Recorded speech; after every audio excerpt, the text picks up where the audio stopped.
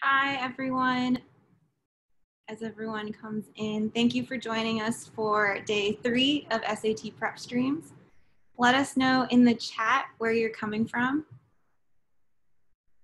You want to say hi. I see a couple of people that were here last night, so welcome back. And I think I see a couple of new names, so welcome. Aya, Texas.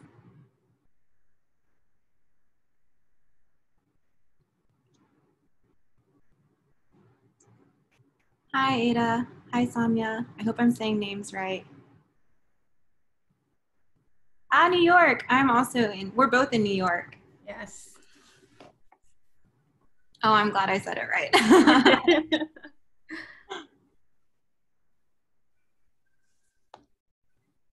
we have anyone on the West Coast? Hope you're staying safe.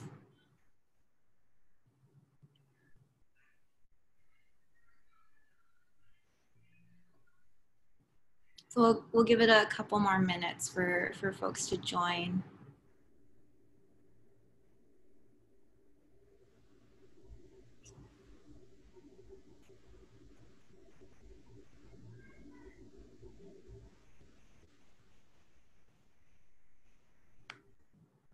Okay, we might go ahead and get started. I kind of have a feeling that since it's Friday night, a lot of people might end up watching this recording, but we're gonna go ahead and get started. Thanks to everyone who's joining us live. We're excited to be here with you. Again, day 3.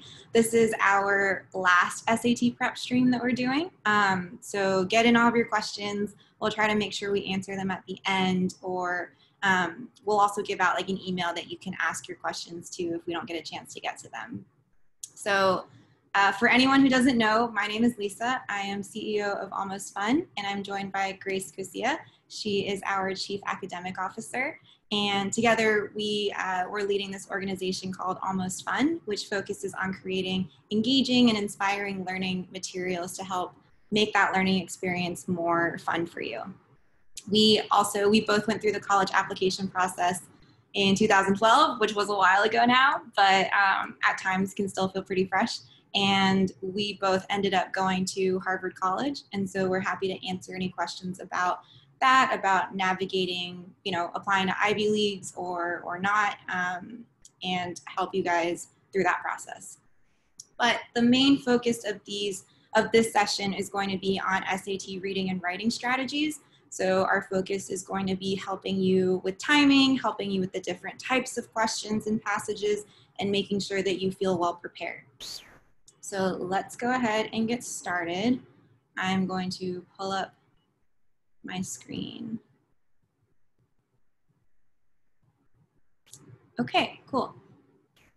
So the first thing that we're going to just go over is the general format for reading and writing. So for the reading section, there are 52 questions, and you'll be given 65 minutes, so a little bit more than an hour, and then you'll get about 75 seconds per question, so a little bit more than a minute.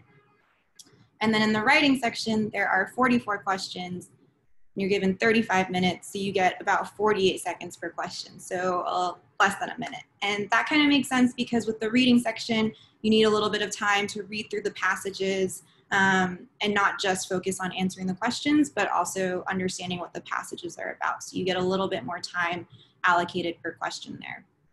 And again, we talked about this yesterday and the night before, but there is no penalty for guessing. So when the teacher or your proctor says like 2-minute warning or 1-minute warning, then go back towards the ones that you didn't answer or had trouble with and just guess. Because all you can do is increase your score. You can't decrease your score by guessing. So make sure that you go back and you put in your best guess or a random guess. I always put in C or B because I don't know, I don't like putting in A or D for a random guess, but do whatever you want and just make sure that you populate an answer into those questions. So we're gonna start by going through SAT reading section strategies, and then we'll do some practice questions, and then we'll do the same thing for writing. And throughout all of this, please ask your questions through the Q&A feature. You can also ask your questions through chat if you don't want them to be public in Q&A, but it's just going to be a lot easier for us to manage them if you put them in Q&A. We'll know which ones we want to surface live and talk about and discuss, and then Grace will try and answer as many as possible directly through the Q&A feature. So cool, let's get started. With the reading section, there are 2 different strategies that we generally recommend, and you should try both of them out to see which one works best for you. With the first strategy, we are never really going to read the whole passage, and we're also not going to start by reading the passage. We're going to focus on the questions that point us to specific parts of the passage, answer those, and like through that, get a pretty good understanding of what's happening to then go back and answer the broader questions. So let's go through an example from a practice test to give you an idea of what I mean. So this is the first passage on the reading section in this practice test. We are not going to start reading it at all. We're going to jump directly to the questions. And anytime we see a question that doesn't point us to a specific part of the passage, or that doesn't have like a really strong keyword, like a unique keyword that we can go to, we are going to skip it and just kind of remember what it was that it was asking. So when we look at this first question, it's asking us, the narrator of the passage can best be described as blank. This is not pointing us to a specific part of the passage, so we're gonna skip it and just remember that we need to know at some point who the narrator is. We'll go to question 2. In the passage, 3-step is mainly presented as a blank. Again, this doesn't point us to a specific part of the passage. We could go and try and look for 3-step, but generally these like setting type questions, you're not gonna get from one sentence. It'll take a little bit more to get an idea of what the answer is. So we're going to skip this and just remember, so far we need to figure out the narrator and the setting. We don't know those yet. Now let's look at question 3. It can reasonably be inferred from the passage that some of the people at the train station regard Miss Spivey's comment about the Georgia heat with blank. Okay, this is one that has some really strong keywords in it. We know that we're at a train station, Miss Spivey is saying something about the Georgia heat. And the good thing about these questions is that these really specific detailed ones are gonna go in order of the passage. So it's gonna be somewhere at the beginning because this is an earlier question. So we'll go back to our passage.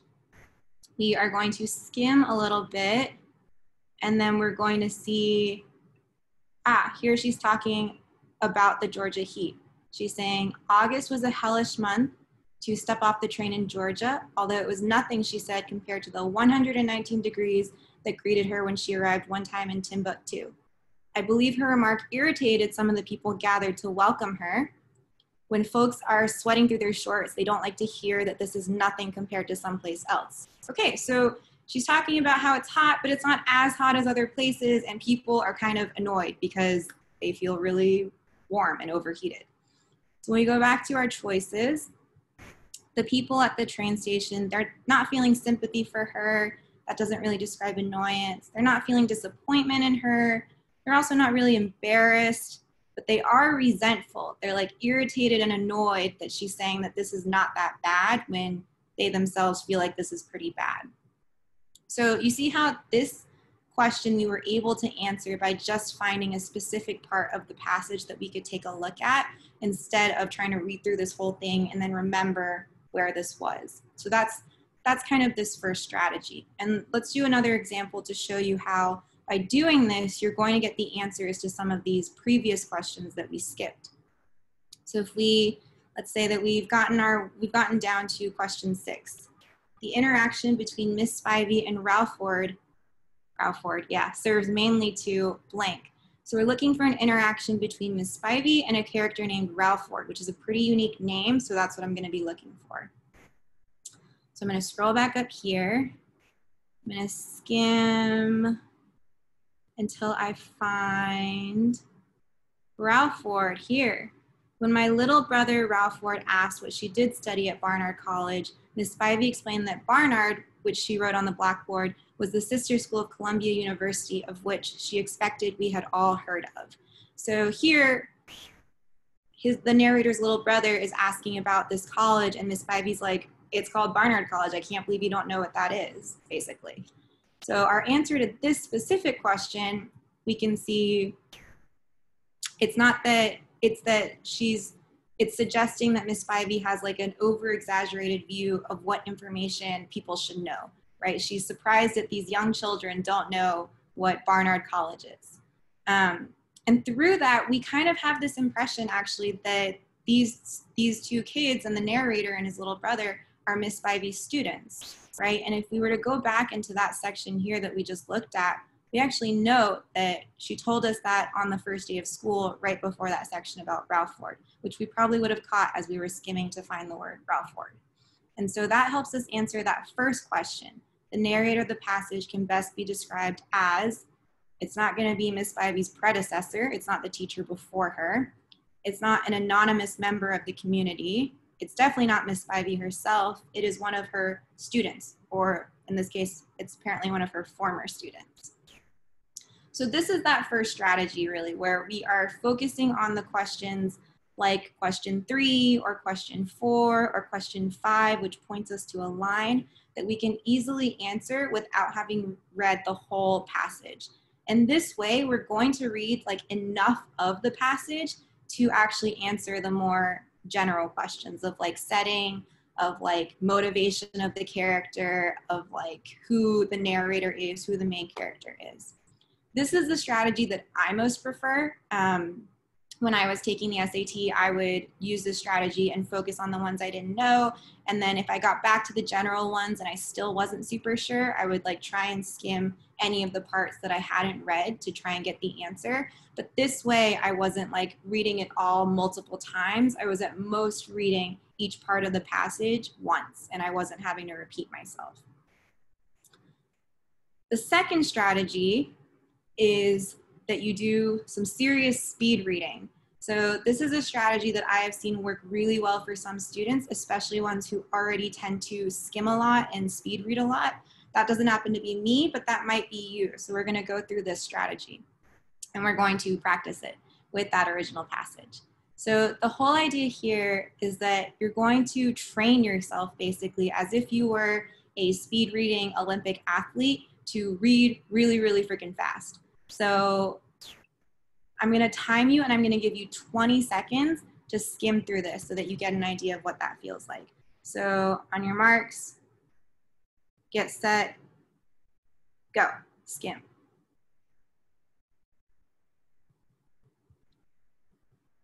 Just the first paragraph.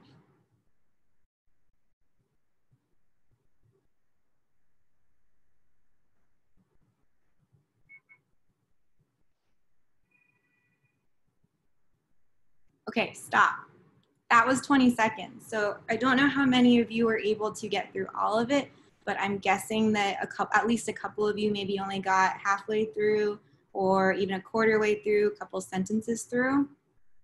This kind of skimming is pretty hard, but once you get in the practice of it, it becomes easier. Our goal is that we're not going to be reading every single word here. We're really just like skimming, trying to find the key words here that stand out, that are unique, and pull those out so we have a general understanding of what is in this paragraph. And when we see a question that might be related to it, we'll know to come back here. And one good thing to also do while you're doing this is to just like, if you had this as a piece of paper, you know, on test day, to underline things that you see that seem to be important. So when you go back and you scan to try and answer questions, you have an idea of what those keywords are. So like if we were skimming this, we'd be like, okay, Miss Grace Spivey, 3-step, she arrives here, she steps off the train. She says it's a really hot month, but it's nothing compared to this other place. Other people were irritated. They didn't like to hear that this isn't anything compared to other places, but they were still excited to see her. And yeah, that's all we really need to know, is that there's this new woman arriving. She's kind of complaining and people are kind of annoyed, but they're still excited about her because she's a new teacher. So that's what you're practicing here, is really skimming this quickly.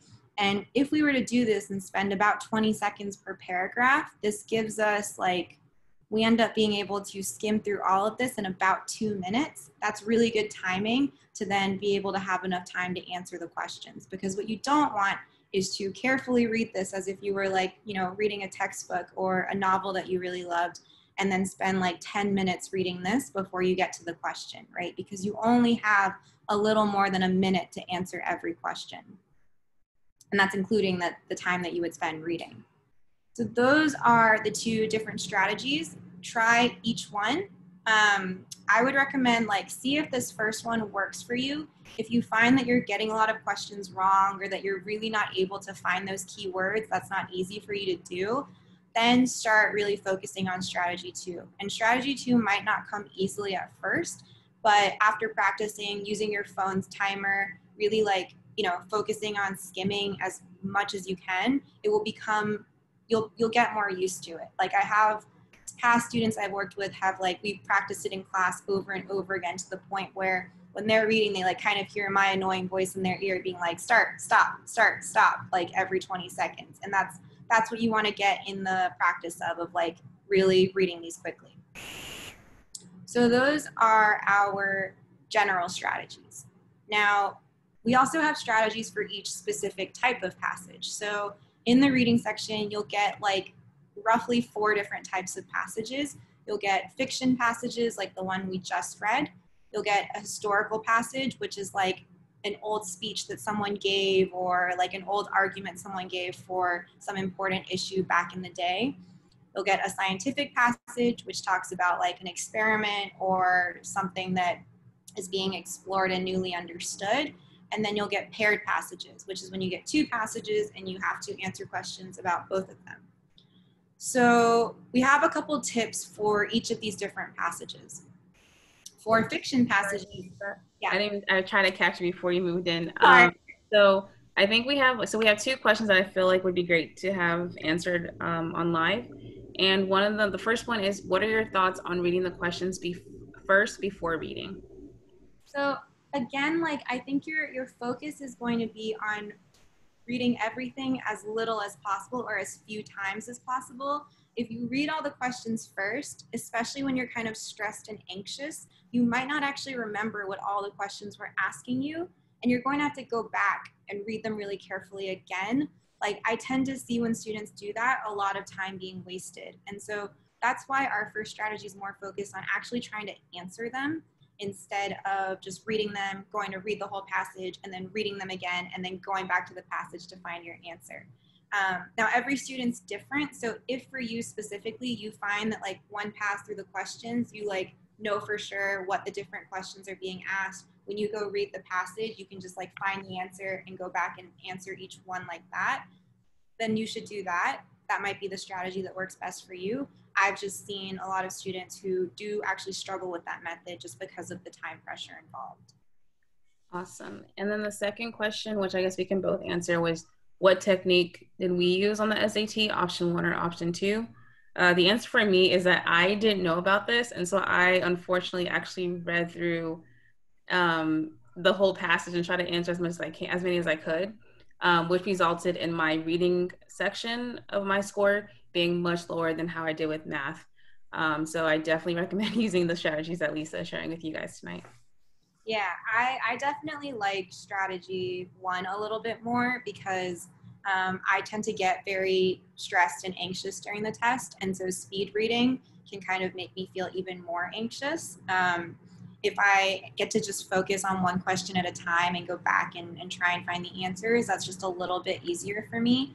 And I can focus on one thing at a time. But again, it really depends on what kind of student you are. So I would recommend trying both and seeing which one works best for you.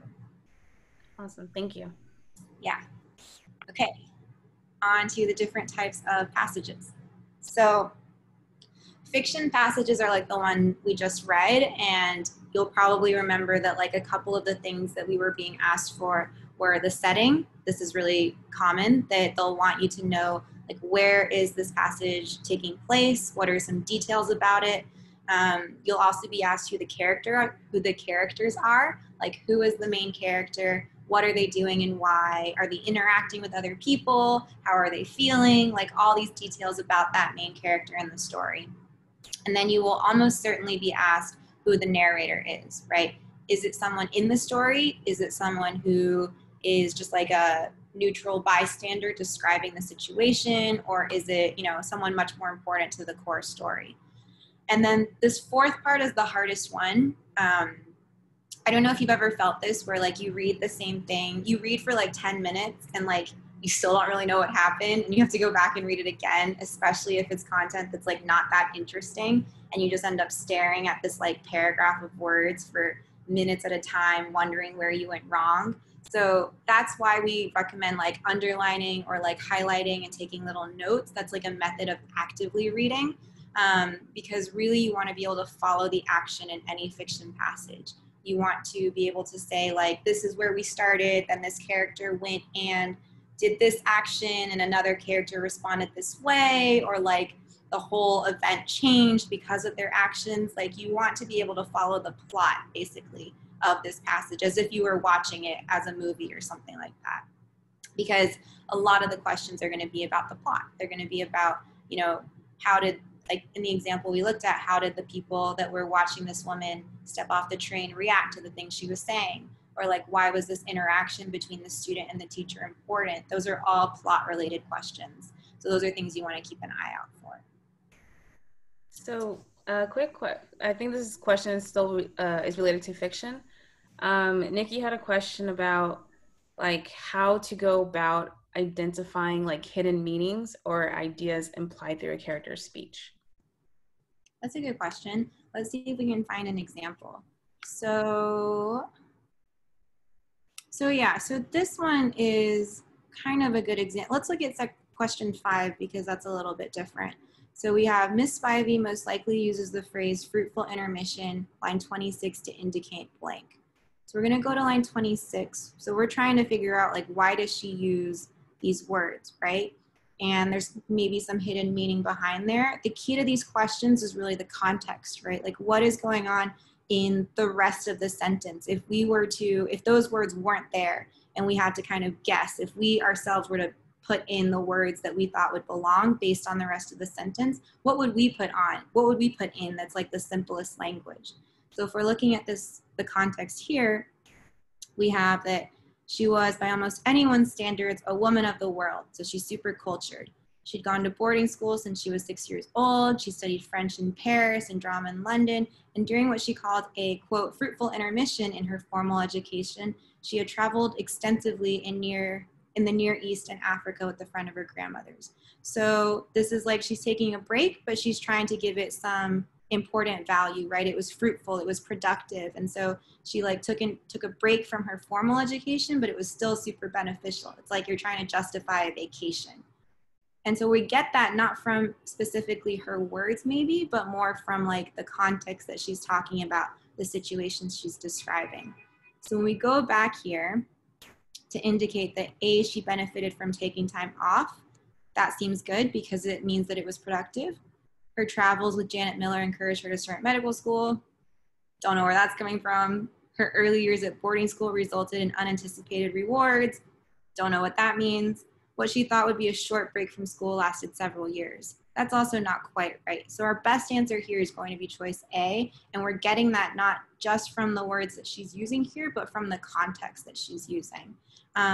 You're never going to be asked a question that has an answer that's so hidden that you couldn't find some textual evidence. I always say like any answer you put, you should be able to point back to the sentence that makes you feel like that answer is correct, right? And sometimes the SAT actually forces you to do that with like this question here. Question 4 asks us what choice provides the best evidence to this question here. That's like the practice that you should be doing actually for every question, which is when I'm answering this, I need to be able to point to the evidence in the text that makes me feel confident that this is the right answer. If I can't do that, then it's probably not the right answer.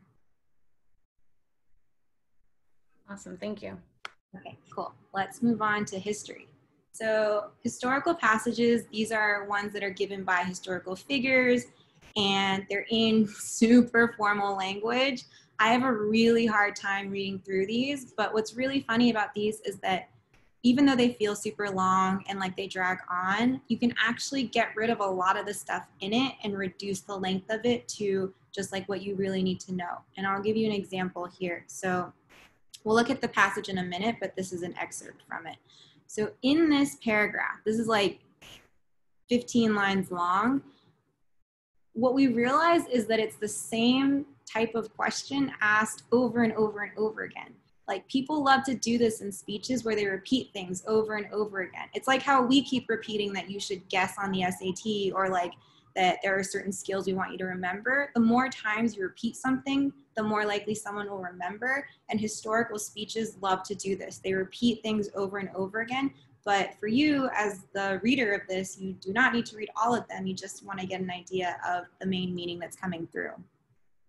So here, if we read like that first sentence, but admitting it to be a political question, have we no interest in the welfare of our country? So this is like a rhetorical question. Are we not interested in how well our country is doing? Let's read the second one. May we not permit a thought to stray beyond the narrow limits of our own family circle and of the present hour. Okay, so that's another question. Like, should we not think beyond like our own little family? So all of these questions we'll notice like start with the same thing of like, may we, must we, changing it up, shall we? Like, but it's all that same idea of like, should we not feel this way? Should we not care? Should we not be doing more? And so we don't need to read all of them. We kind of like we can skim and see like, oh, this is kind of the same. This is kind of the same. This is kind of the same. Maybe I don't need to read this carefully and understand exactly what she's saying here. And if we look at this passage, let me make sure I get to the right one. If we look at this passage here, like this ends up being, you know, almost an entire, oh wait, where am I?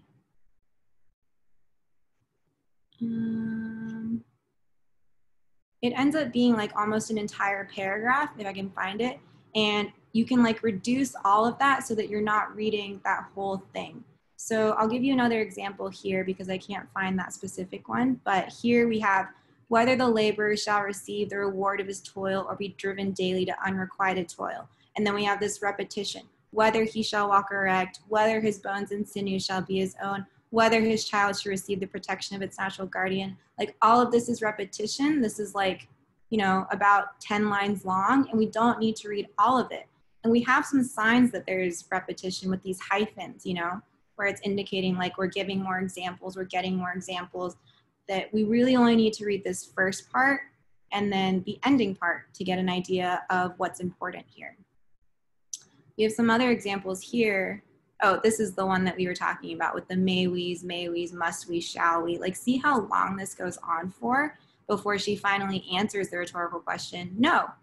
Like, the events of the last few years have cast their dark shadows, and that's where our speech here is progressing. Like, we don't need to have understood every single sentence here.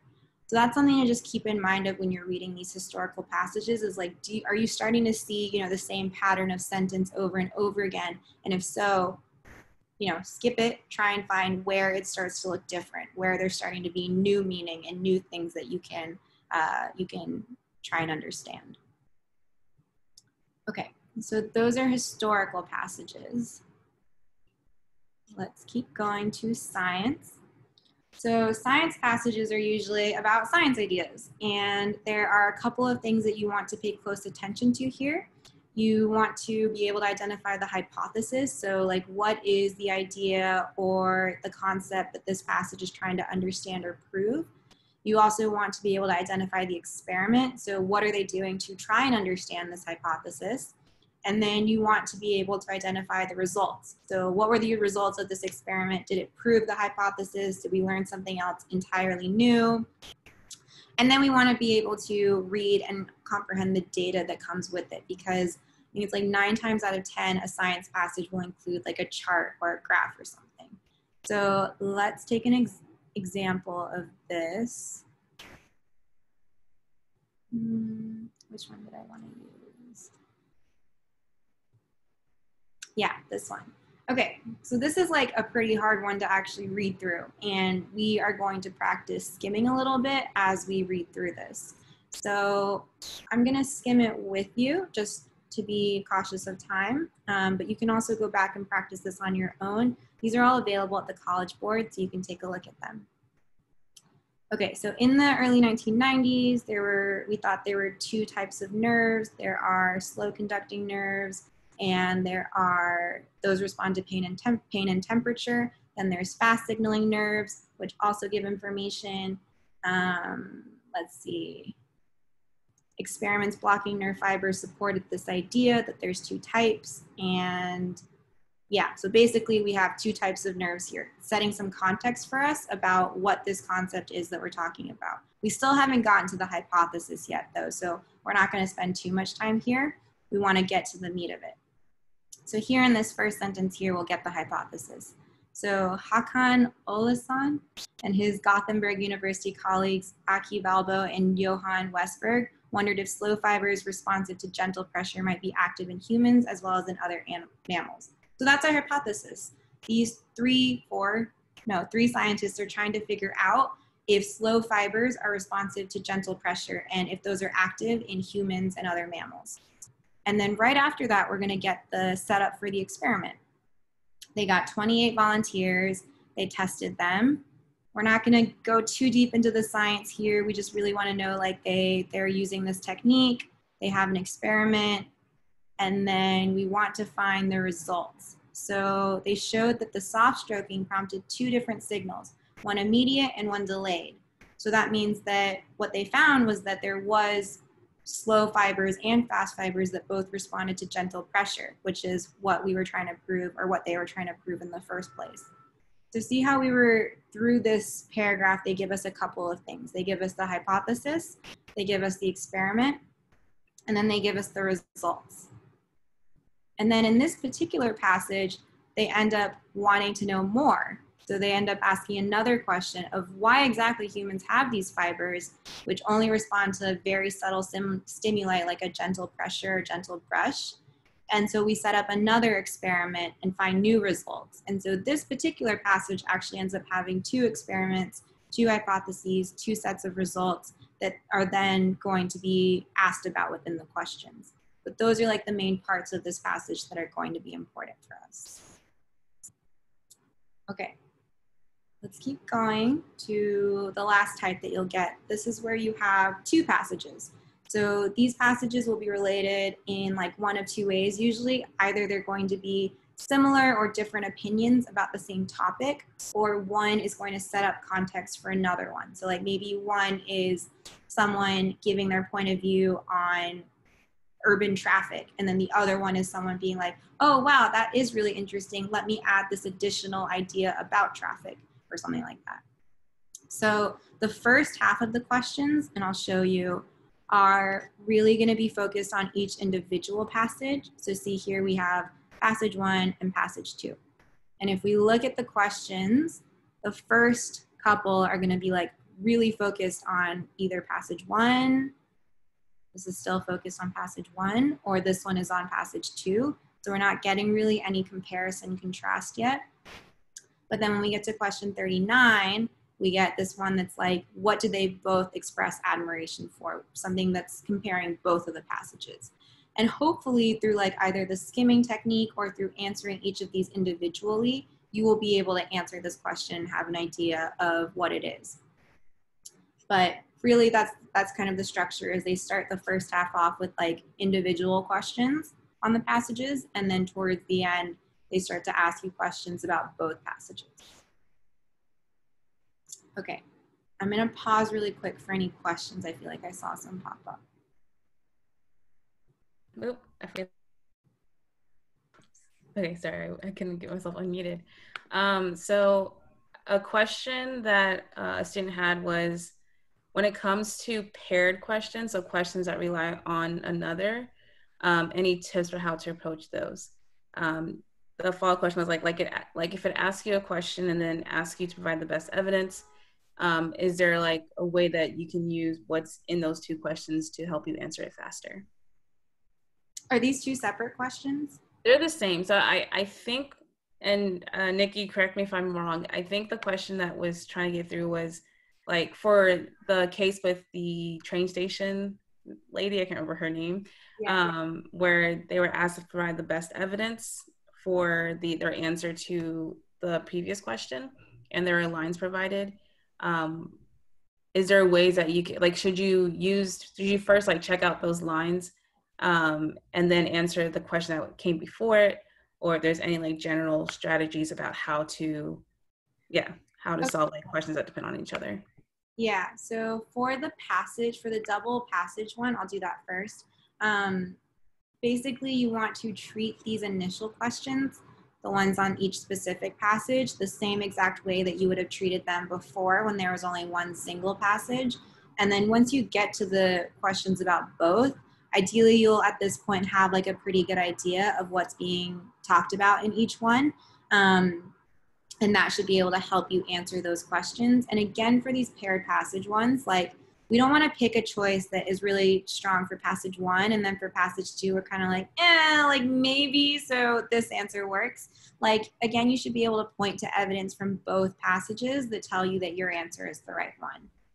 And then going back to that citing textual evidence one, that is a great point, and that can be super helpful. Like if I pick an answer here, like if I picked disappointment because they doubt that she'll stay in three-step very long, and then none of these lines indicate disappointment about that, that is my hint that choice B is incorrect. I also see some students who like to read these four first and then see which of them match to it. That's another thing that you can do, but it does require you to be like super hyper aware of like where these questions are and then working backwards. So like try what works for you.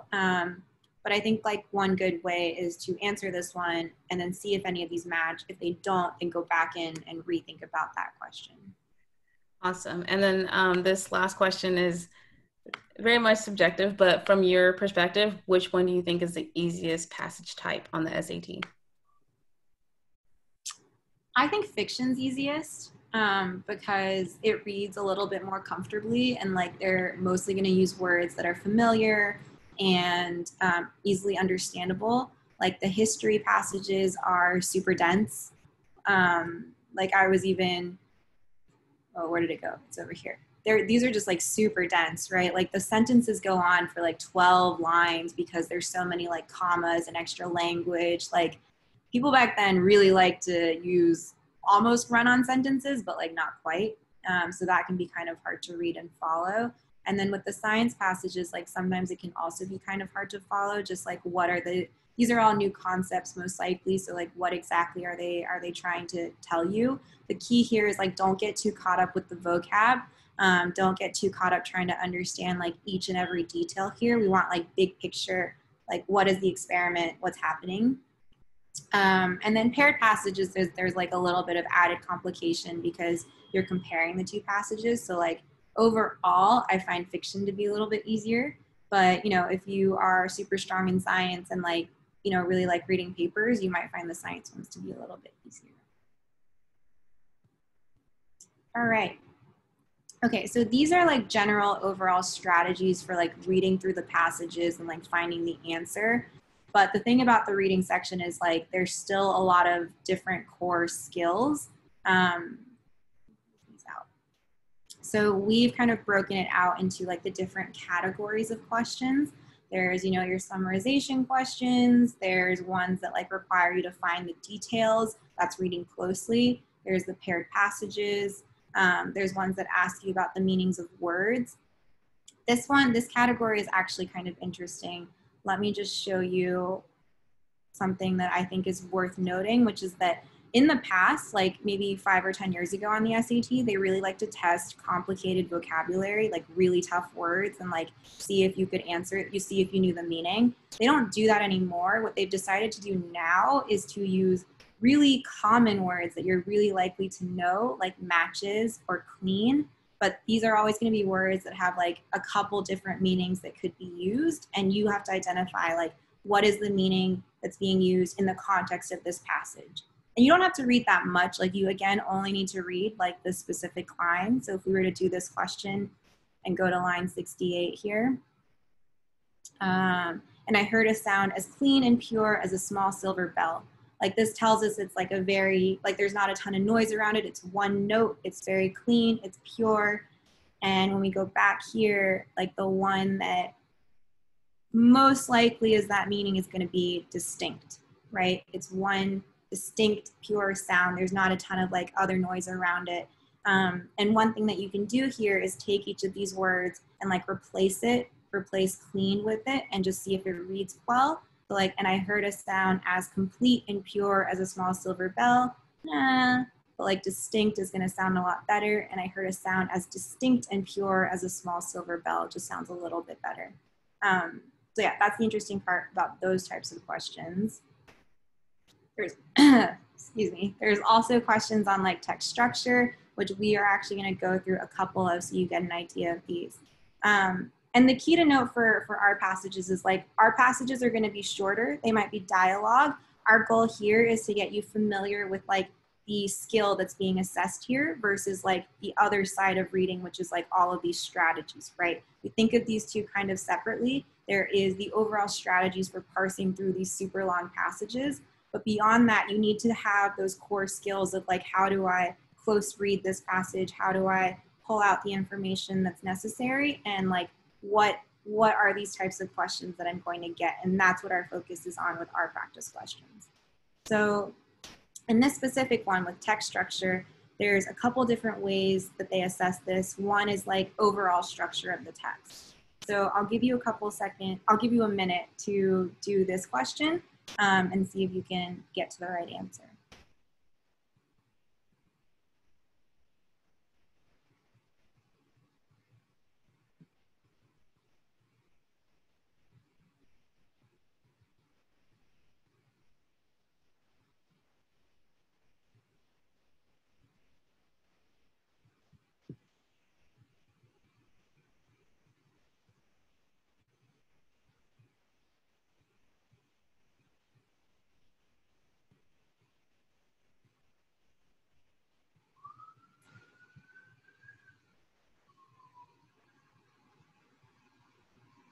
Okay, so let's take a look here. If we go through this dialogue here, we have Miss Murray saying, this is about your family's refugee experience. And Janet's like, my parents aren't refugees. Miss Murray's like, okay, boat people.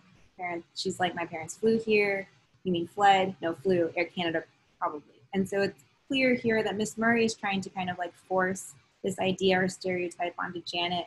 And she's like continually trying to explain that this is not the case. And so if we look at our choices, they're not coming to a mutual understanding. They seem to very clearly not be able to come to that. It's not that they're disagreeing on a personal issue.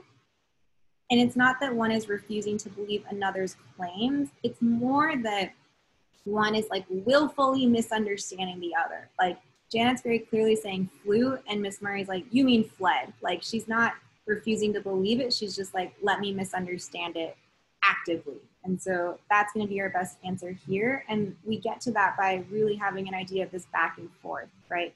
Like in that passage we read that was the historical passage with all of the repetition, like that structure was very much like rhetorical questions answering, rhetorical questions answering. That was like the overall high level structure.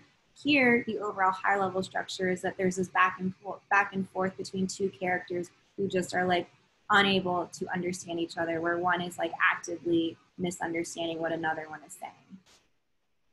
Let's do another example. Let's take a look at this one. This is about a tonal shift. And so it's still the structure of the passage, but it's like, how are we shifting in tone?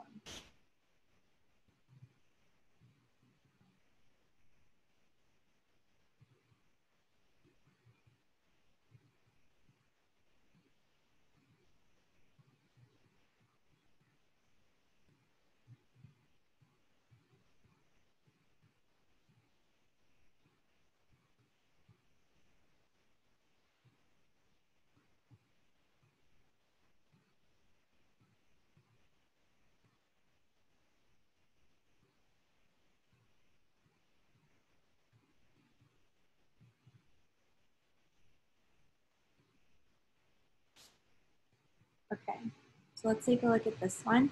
So he starts by saying that he's lucky to raise his children in this world where all of these amazing things have happened. And then he moves on to say like, yes, he still loves America, but he hopes that it can be even better. And so we start with, it doesn't really end with foreboding gloom. It is optimistic, but it doesn't end in like a negative note. He is going from grateful reflection to hopeful anticipation for the future. So that one feels good. He's not really bragging, so that one kind of feels weird. And he is happy and he's musing, but he's not so like peaceful and content, right? Content means that you're happy with the way things are. He is really hoping for even more, even a better future. And so our best answer here is going to be B. We really want to make sure that whatever our answer is captures whatever shift is happening in that passage. Okay.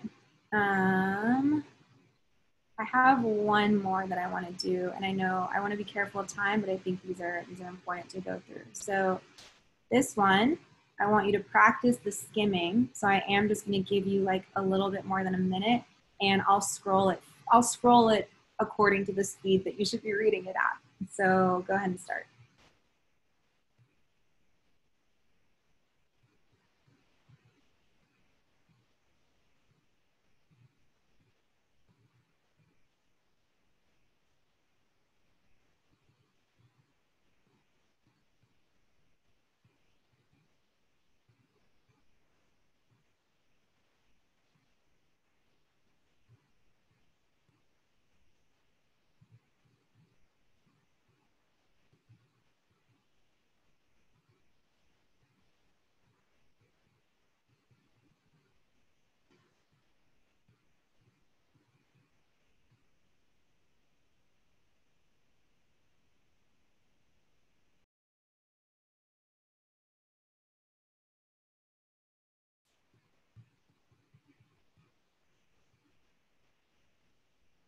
All right.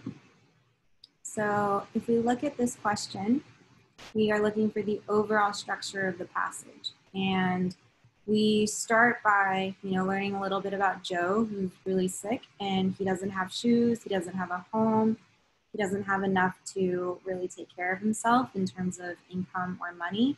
And, it's really bleak. He's going to die this like very slow and painful and expensive death. And then the authors throw this in just to really shake us and say a decent pair of shoes costs $50. So like all of this expensive medication and surgery could have prevented if he had just been able to buy $50 shoes. They're trying to highlight this inefficiency. So if we look at our choices here, the authors use realistic details primarily to immerse the reader in a vivid world. Yes, they are doing that, but is that really like the overall structure of this passage? Not really.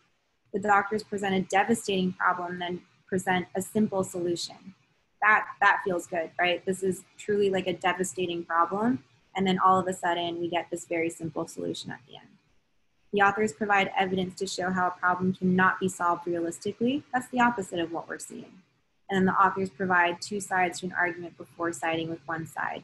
Also not true. There's not two arguments here. Our best answer is this one, because it really is capturing the structure, right? Like even if we didn't have any of the words here, like we get a good idea of what's going on by just knowing that we're starting with a devastating problem and then we have this simple solution. If you like think about in school when you have to write like 5-paragraph essays, there's like an introduction, your body, and your conclusion. That's text structure. It's the structure of the text that you're reading. All right, let's keep going. So we're gonna move on to, let's see, word choice.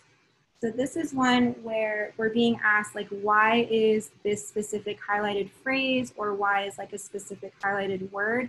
What is the purpose of having that in the passage? So in the context of the passage, we're looking for that highlighted phrase. So I'll give you about a minute to answer this one.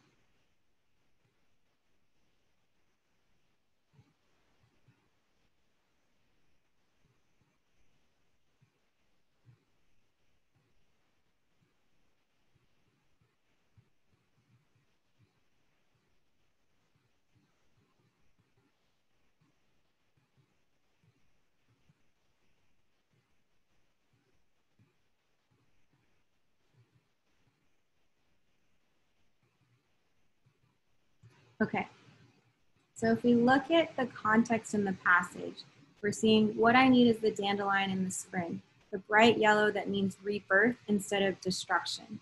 So the dandelion in the spring, that yellow is representing like life instead of death. So if we look at our choices, describe an object that reflects the color yellow, not quite. Invoke an image of happiness and life. That seems to match more closely to what we want. Paint a picture of the scene, not quite. Draw the reader's attention to a small detail. Also not quite. The purpose that this is included is to invoke this image of rebirth instead of destruction.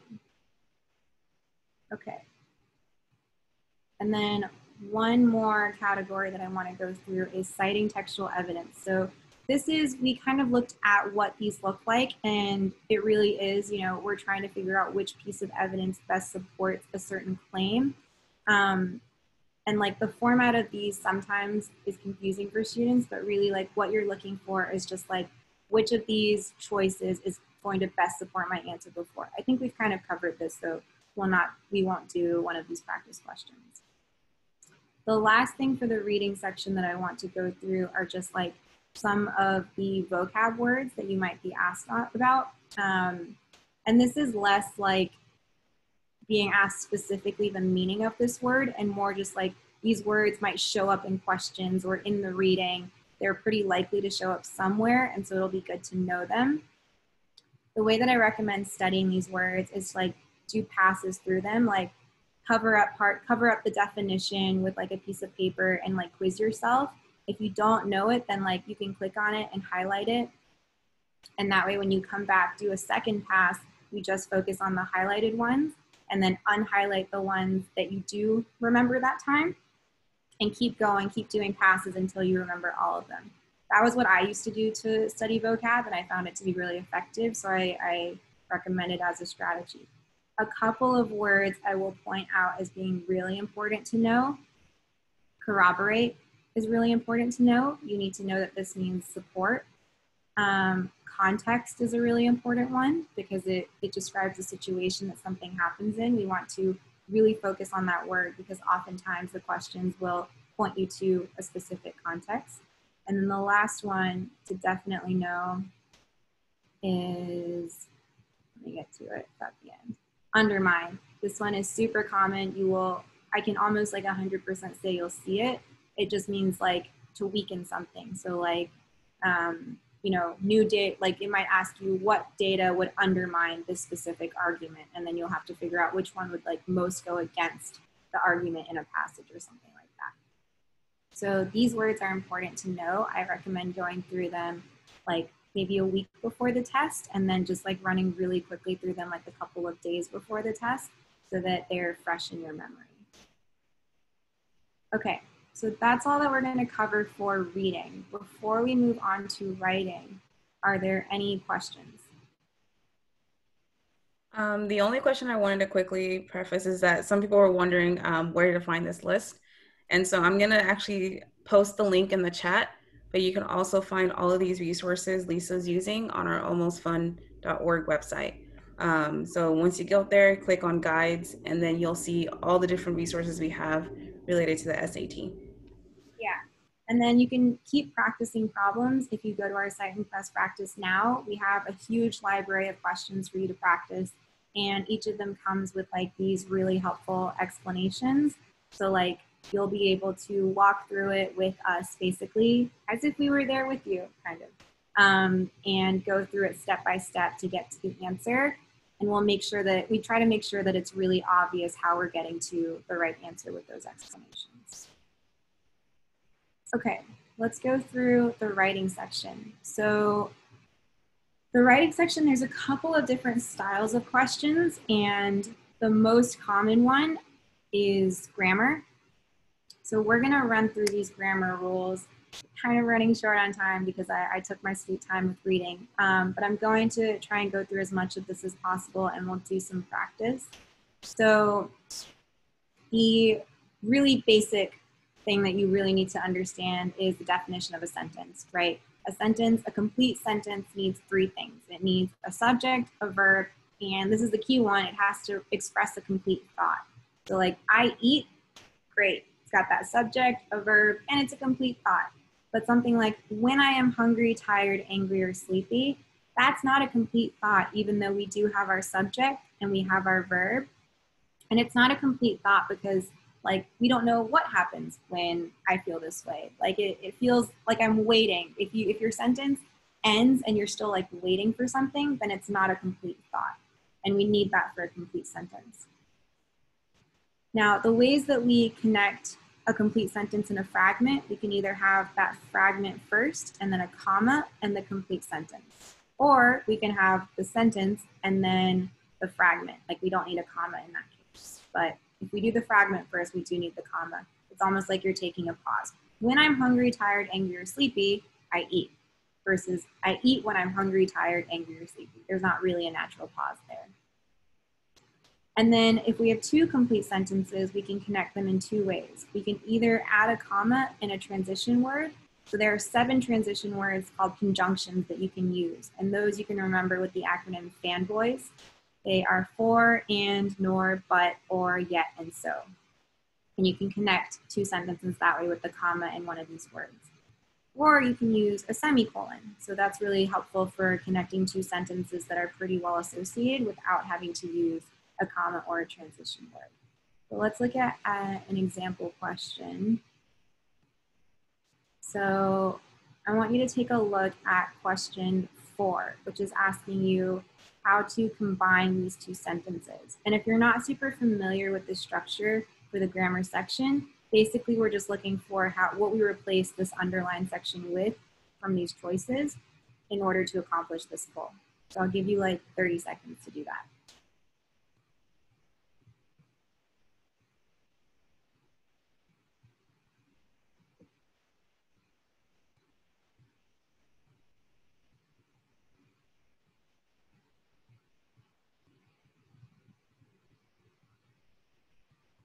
Okay, so if we look at our choice A, that connects these 2 complete sentences with a comma and one of our conjunctions. So that's our answer. That's the best one. The other ones, this hyphen and namely, it's not as good. The semicolon and, that's actually completely incorrect. Remember with the semicolon, we don't add a conjunction. And then the comma and plus the meanwhile, like it just adds too much extra. So let's keep it simple. That's one of the biggest things about the writing section is that we want to keep it really simple. And this is the simplest, most correct answer is choice A. Let me see. I think I wanted to go through one more. Let me just take a quick look and see if it would be helpful to go through. Yeah. Let's look at this one, 39. Actually, let me go through the skill first. So just remember this thing that when we have a fragment, so not a complete thought, we use a comma when it's in the front, and if it's in the back, we don't use a comma. So let's take a look at question 39. I'll give you like 30 seconds.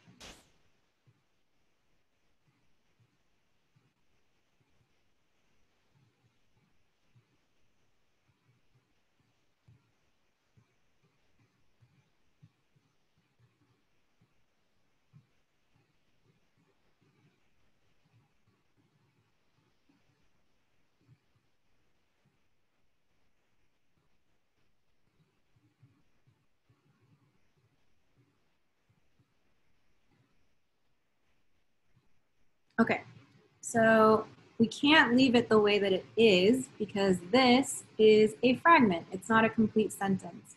Because their new qualifications give them opportunities for advancement within the company, there's nothing after that. We don't know what happens because of this. And so we can't leave it as no change. We have to do something. This colon is not how we connect a complete sentence and a fragment. A semicolon is how we connect 2 complete sentences. This one is the only correct one because it just directly connects our fragment to the end of our sentence. So our answer here is choice C. All right, let's keep going. So this is really important. I often see students get these types of questions wrong. We don't want to be wordy. We really want to say things in clear, simple ways. It might be that all of the choices are actually technically grammatically correct, but that they are too overcomplicated. There's too many extra words. There's like too much going on. So let's take a look at an example of this. We'll get 2 examples because I think both are kind of helpful to look at. Okay, do this first question.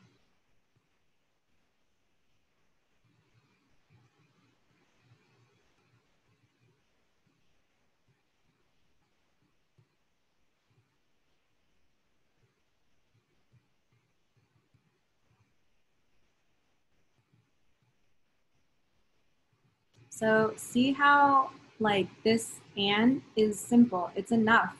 It's just we're saying the reading material has a hard time competing with television, radio, and other media. These other choices, like we don't need to repeat the with, we don't need to say and also, we don't need to say and competing with, like there's no extra value being added with those extra words. So there's just no need. Like unless there was something really special that was getting added by saying and with, there's no reason to add those extra words. And the simplest, clearest answer is just going to be and. Here's a more obvious example of this problem. So let's look at question 8.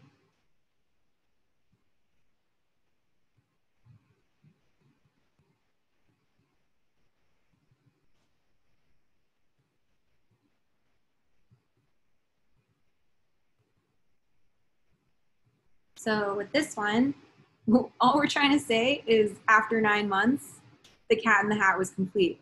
We don't need to say at the end of a duration 9 months long, right? This means the exact same thing as 9 months later, but this uses like 100 words and this one uses 3. Or this one, after 36 weeks or 9 months had passed, like unless I really want to know how many weeks are in 9 months, this is not helpful to the reader. So this is a really extreme example, but basically like throughout these questions, if it feels like all the answers are technically correct, the next thing you're looking for is simplicity. Okay. This is also one that can be hard to tell, but we generally want to be using an active voice. And an active voice means that we're using our subject and then our verb and then our object. A passive voice means that our object actually comes first. So like, remind me tomorrow on my computer has been hit by me for 100 years versus I've been hitting remind me tomorrow on my computer for 100 years. This one is active voice because I have my subject, my verb, and then my object. Whereas in this case, I have my object, my verb, and then the by me, my subject at the end. And that's generally not what we want. So let's take a look at an example of this.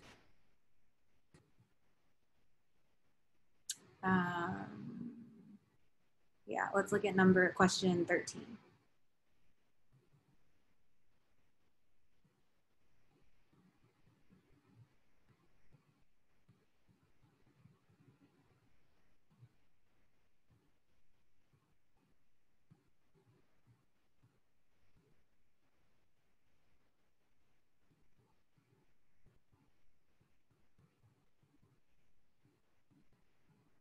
Okay. So see how in the current one, we have our object, our verb, and then our subject. So this is in passive voice. We don't really want this. If we look at choice B, more people use public transportation if they do not have to pay a fare. That reads a little easier, right? We have our subject, we have our verb, and we have our object. If people do not have to pay a fare, more of these people use public transportation. This is technically in active voice, but there's a lot of repetition, right? We say people twice and we don't really need to. Choice D, using public transportation is done by more people when they do not have to pay a fare. This is passive voice again, right? We have actually a weird combination of verb, object, verb, subject. It's like too complicated. Our simplest, most clear way of saying this using active voice is choice B. Let me show you one more example that highlights this pretty clearly. Let's see. Oh, I need to go to writing. Okay. Read through this problem and see if you can answer it correctly.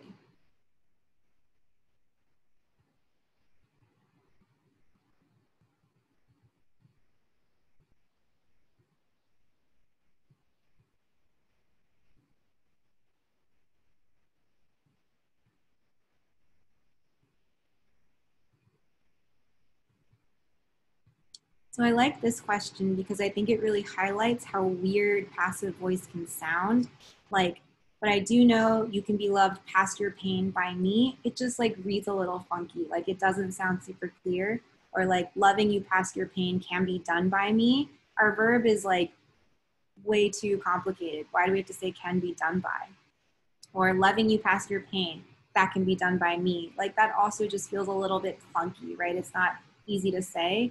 Whereas this is like such a nice, simple way of saying it in our active voice. I can love you past your pain. So easy, so clear. I know exactly what it means on one read. So that's our best answer here. Okay, let's keep going. So list of items. This is important both grammatically in terms of punctuation and also just like style and form. So there's 3 basic rules here. I don't know why this is 2 things, it should say 3 things.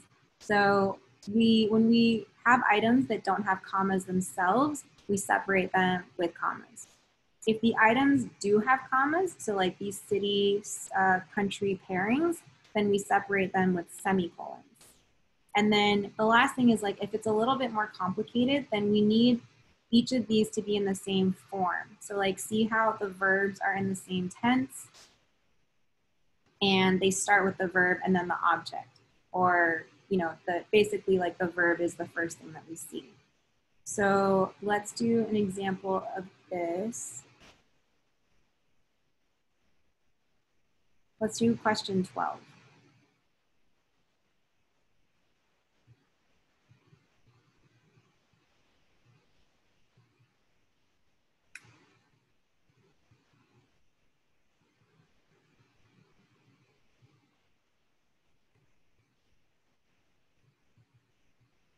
Okay, so see how each of these items, we have helping at a local animal shelter, working at a healthcare facility.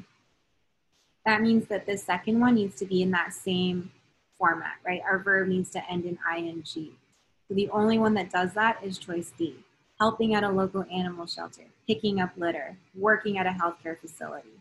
These other 3 are not in the same format, so those are not the right answer. And then one more practice, just to make sure you remember the things I mentioned. Let's do this one.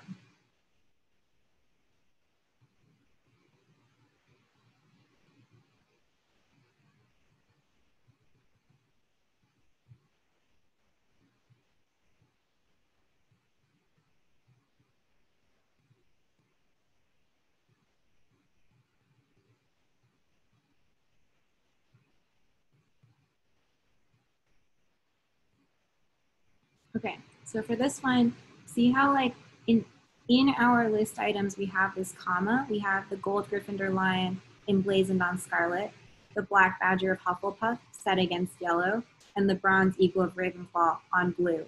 Our items themselves have commas, so we can't separate them with commas. It would get too confusing. We separate them with semicolons. So this is already done correctly. Okay, cool. Let's keep going. So dashes and parentheses are both used to like set off modifiers, but parentheses have to be used in a pair. Dashes can either be used in a pair or on their own, like you're taking a long pause. So like they also provide more emphasis, like you're taking a long pause or something like that. Parentheses, you can't use one by itself. They have to come in a pair. So they kind of bookend a modifier that you're using. I'm not going to go through an example for these because I feel like that should be pretty clear. Maybe actually one example that is helpful to look at, let me find it, is this one is when you're trying to figure out how to like end a modifier. So like here after Hawaii, one good strategy is to go back and see what did it start with. If it started with a comma, it's going to end with a comma. If it started with a parentheses, it's going to end with the parentheses. If it started with a hyphen, it's got to end with a hyphen. So whenever you have a modifier inside the middle of a sentence, it's going to be bookended by the same punctuation, so you can look forward to see what the right one is. Okay, let's keep going. So possessives are also really important to know. I think most people know that if you have a singular noun that does not end in S, you add apostrophe S. The one that I see folks mess up is that if you have a singular noun that ends in S, you add apostrophe S. You don't just add an apostrophe, you still add apostrophe S. A plural that's possessive, you add apostrophe S. And the only case where you only add an apostrophe is if you have a plural noun that ends in S. So let's take a quick example of this. Let me see.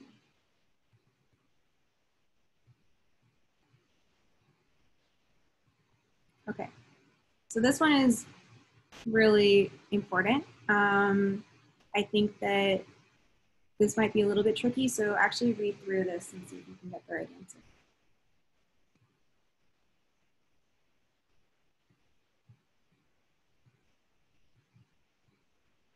And remember, only, I don't know if I mentioned this, but only read the sentence that the word is in. Don't read the whole thing.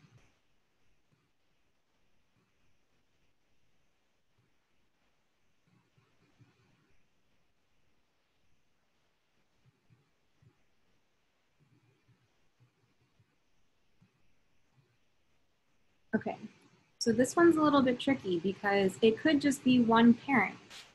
We might not actually know that for sure, except that here we have the pronoun there. So we know that it's two, it's both parents. And so when we say by my parents' love, this needs to be the plural possessive, which is going to be parents and then apostrophe. So that's going to be our right answer. So be careful for some of the words that you're not sure, it's not clear exactly if it's plural or singular. Make sure you read the whole sentence so that you can find those hints. Okay. Contractions are, I'm just going to share the trick that we use to remember these, like especially if you're sometimes getting confused between it's ITS and it's IT apostrophe S. Think of the apostrophe as like a shortcut for a letter. So like the apostrophe is there to replace the I, or like the apostrophe here is there to replace the A. So anytime you see an apostrophe, you should think, oh, it's replacing a letter. So it should be they are or it is. And that's like a kind of an easy trick to help you remember the difference between IT apostrophe S and ITS, or YOUR and YOU apostrophe RE. Okay, let's look at colons. So colons and hyphens are kind of similar when they set off something on its own, except that colons, they usually are used to like clear up something that was mentioned before. So like, it's kind of like being set up. So here, there's only one man who should be the next James Bond. That's setting up Idris Elba, who's been presented after the colon. And it can be just one word or it can be a full sentence. So this is, that man is Idris Elba, that's a full sentence. We can also use that here with the colon. But it can't separate like, it can't be used in the same way that hyphens or parentheses are used to like separate a modifier. You can't use them on either side of something like this. That would not work. Okay, I'm gonna keep going just so we can get through all of this. So we talked about this before. Semicolons can be used instead of like a period to connect two sentences. That's really their main usage, but they can also be used to separate items in a list if those list items have commas in them. We don't want to use them in place of like a comma, unless it's a comma and a conjunction, but not a comma by itself. Okay, comparisons. This one's super important. You'll definitely see questions about this.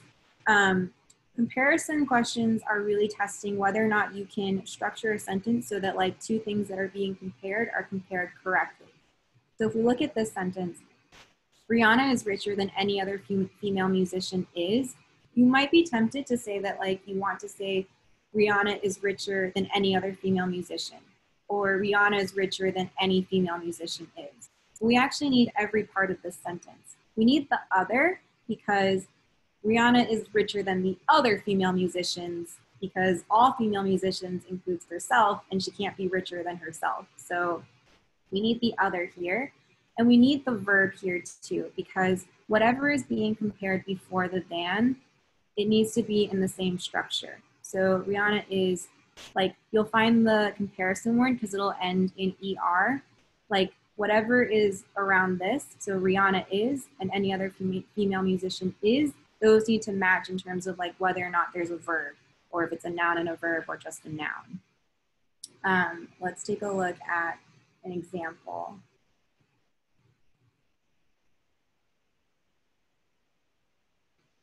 This one is a little bit tricky. I think I got it wrong my first try, but see if you can get it right and be better than me. We're going to do question 20.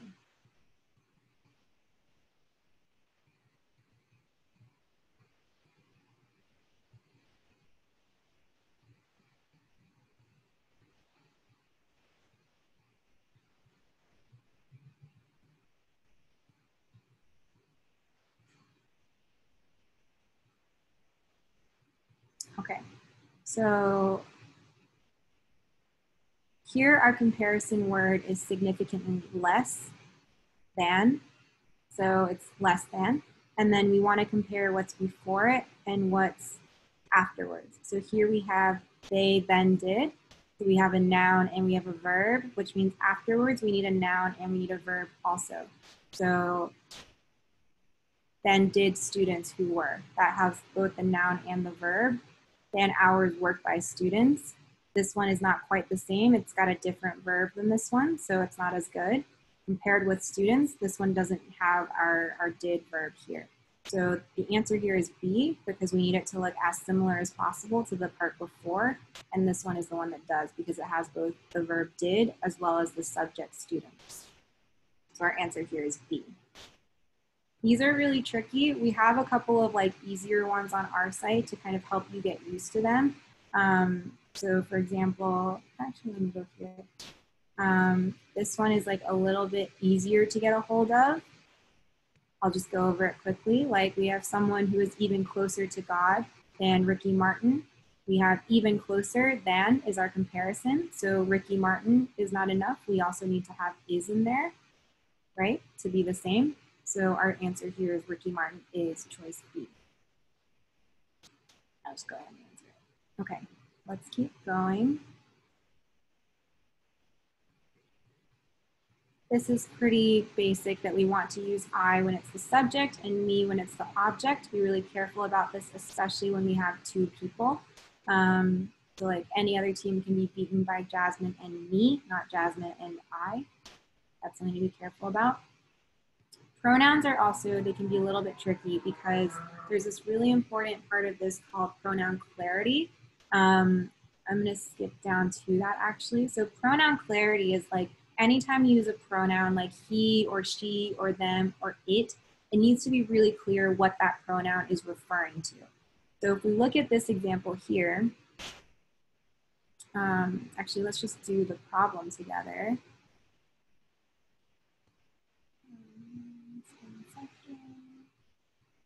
Yeah, go ahead and do this problem.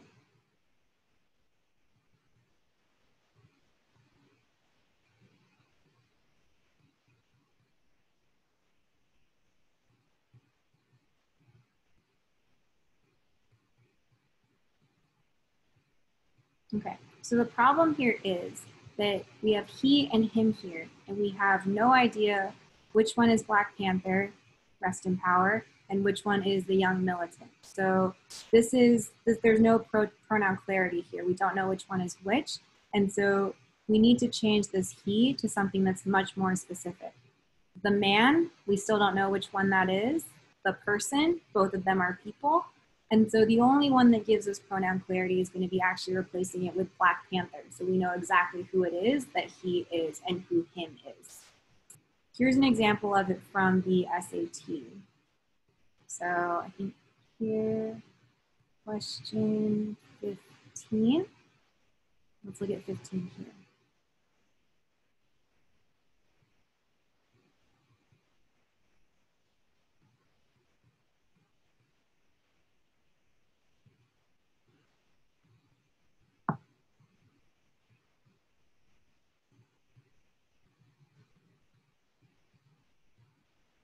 Okay, so in this case, we have a study by the Royal Institute of Technology found that car traffic in Tallinn was down less than 3% since it was enacted. It's super unclear what it is referring to. And so the way that we clarify that is by changing it to the policy, right? Even without reading before that, we can kind of tell like that one, all are like pretty general and vague, but it's a little interesting, right, that the policy is so specific and different. And that ends up being our answer because it adds clarity to this sentence. It becomes really clear what that pronoun is referring to. All right, let's keep going. The other thing is pronoun agreement. A lot of stuff with pronouns here. So if the thing that the pronoun is referring back to is singular, then we have to use a singular pronoun.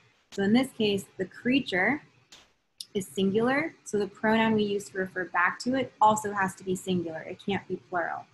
Let me show you an example of that. This one? Oh, this is actually a different one. Hold on, let me find. Oh, okay, I might not have one from the SAT that I pointed out, but check out this one. Let's take like 30 seconds.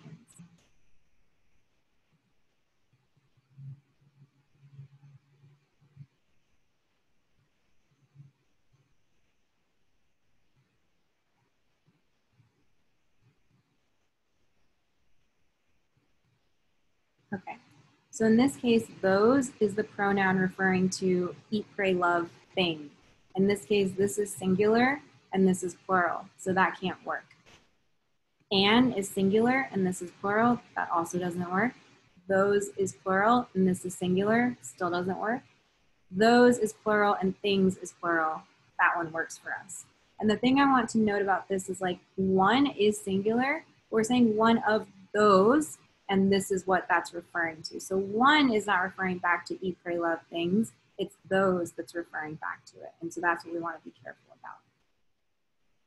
Okay, let's go to subject-verb agreement. So this is also really important and will definitely be on the test.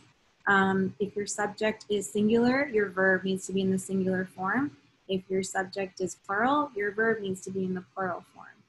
So let's take an example question.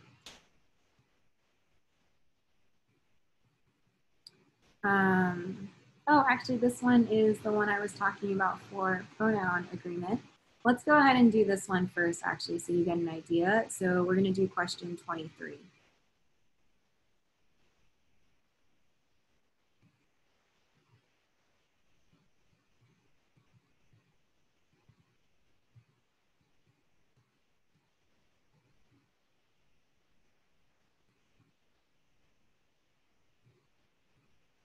Okay, so first we need to figure out what they is referring back to.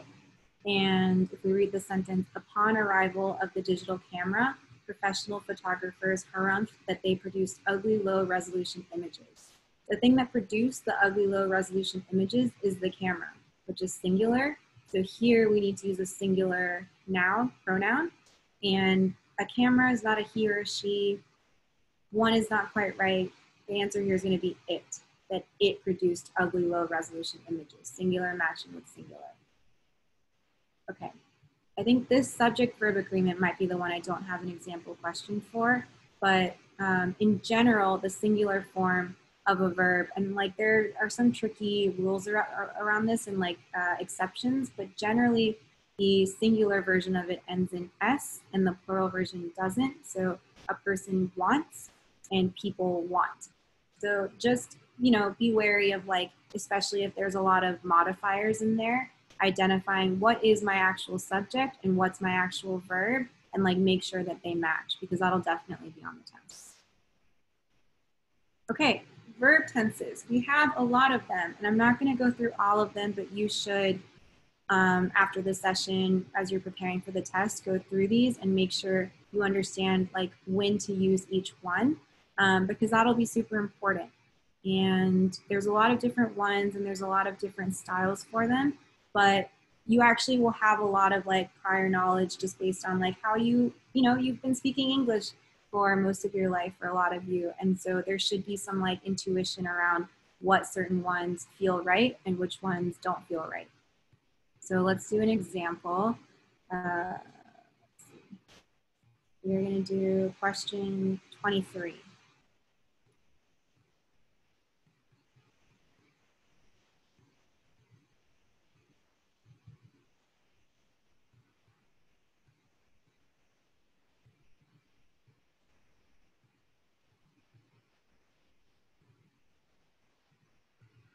So like, if we kind of rely a little bit on our intuition, scientists are long believing, sounds a little weird. Scientists will long be believing is a little bit clunky, like it kind of seems like it means they will, in the future, they will believe this for a while. And that doesn't quite seem like what we want. Scientists have long believed. That sounds a little bit better, right? Like long believed means like for a while. So they've believed this for a while. They continue to believe it, have long believed. Scientists long believe is present tense. And that's a little weird because long implies a long period of time. And present tense is very much like specifically right now, not like a longer period of time. So our answer here is C. And if you go back here, you can see like the different versions of the verbs and how have verb plus id. That means that like something recently happened or still happening. It's like kind of uncertain the total time frame, but it's for a period of time, right? Where something that's present is something that happens regularly in the present and is like, you know, in a specific moment in time, not a period of time. Okay, let's keep going.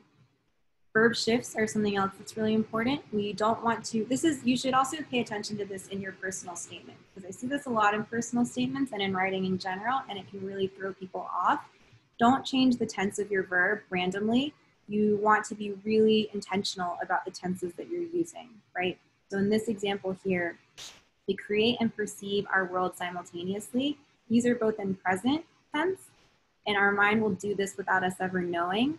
There's no reason for us to change to future tense here. Like there's no reason why that's happening in the future, even though this is happening in the present. It just serves to like confuse a little bit. And so we want to make sure that this is also in present tense because that's the clearest, simplest way to express this thought. I'm going to stop going through example problems and just try to run through these last two topics in the last minute that we have.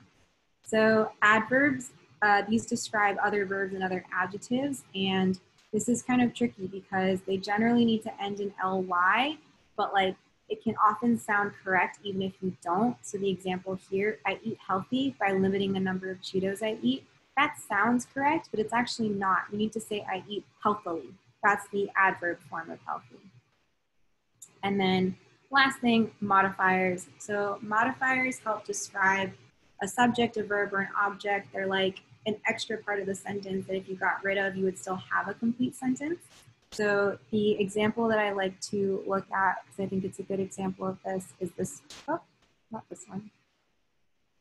This one, and this is gonna be the last question that we do tonight. So go ahead and try this one.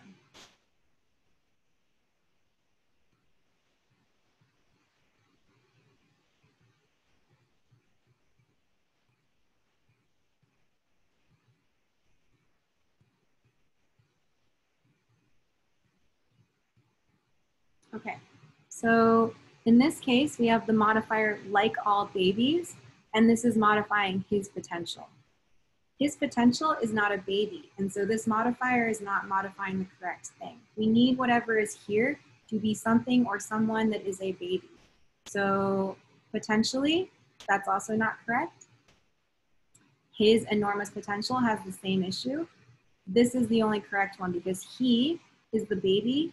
So like all babies, he has enormous potential. This is where we have our modifier correctly modifying our subject or our noun. So this is something to be careful of because it can sound correct in your head, but it might not actually be when you think about like, what is it actually modifying? And that is everything that we have to cover tonight. I didn't go through all the practice problems that I wanted to because of time. So if you want to study some more, all of our content is available for free at almostfun.org. You can practice all of these questions, and if you master these skills well, then you are just going to be better prepared for the SAT when you take it. I'm going to stop screen sharing now and just see if there are any questions we need to go through. So there's only one general SAT question on the queue, and that's just general recommendations for how to. I just realized I was muted. There's only one question that's about the general SAT process, which is just like suggestions and general recommendations for how to stay awake or energized throughout the whole SAT test. Yeah, I mean, this is tough. Like, I think that for the reading section, doing the speed reading exercises will actually help. So there's two types of people I mean, I hate to generalize, but like some people take tests and like get really anxious. And so there's a lot of nervous energy that you actually need to calm down. And then there's some that when they're taking the test, they like get really bored and like don't want to do it. And it just kind of sucks. And I think that if you're in the first camp, then like you want to do strategies that are going to like help you focus. And if you're in the second group, then you want to use strategies that are going to like keep you actively thinking. So like the speed reading strategies are going to be more helpful for you because they're going to push you to like actively read, like you're timing yourself, you're like really being aggressive about like how you're spending your seconds at a time and keeping yourself accountable that way. But that's really like the best recommendation that I have. You want to give yourself like a sense of urgency, right? It is almost 4 hours, but like you're only going to do this a couple times. And so you want to like feel urgent in the test and like be able to complete it and not, waste time or forget about, answering the questions.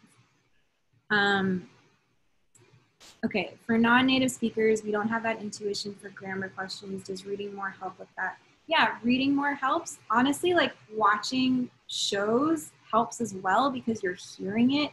And like the more you hear it, it actually is better than just reading it because you'll like start to get used to it. And then when you read the SAT questions in your head, like it's that active listening, that's engaged. And so like, I honestly recommend watching like certain sitcom shows. Like I know that's really weird advice for preparing for the SAT, but like it's been shown, studies have shown that like a good way of learning a new language is to watch shows in that language because you're forced to like listen to it and hear it and like don't rely on the subtitles, really like listen to what they're saying.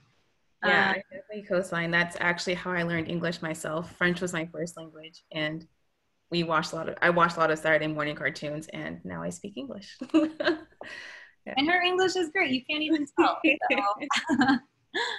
Okay, what extracurriculars and volunteering activities did you do in high school? So yeah, we've kind of gone through this in the last couple of sessions. We'll do like a brief overview quickly of like what our packets generally kind of look like. And then we're gonna, end the questions on those. So I had a pretty high GPA. I was like in the top ranking of my class. I also had a perfect SAT score, but I did take it twice. I did not have a very strong ACT score, so I didn't report that. And then my extracurriculars and volunteering were like a little bit weaker. Like I had some clubs, but like really I was more of a well-rounded, strong academic student. Yeah, for me, since similar, I had a pretty strong GPA, was top of the class. When it came to like the SATs and ACTs, my scores were above average, but definitely like not like, above like super high or whatever. And I didn't know I didn't need to report them. So I still reported them, but I still got in. And then extracurriculars were mostly like sports. I played volleyball in high school and then was pretty involved with our international club. Cool.